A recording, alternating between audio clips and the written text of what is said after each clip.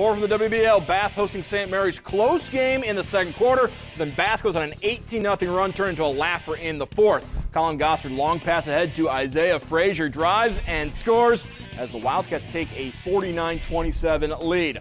Rough Riders trying to come back. Nathan Wilker inside a wide open Isaac Fitzgerald lays it in to bring St. Mary's back within 20. And then Dirk Fenwick drives, gets the floater to fall.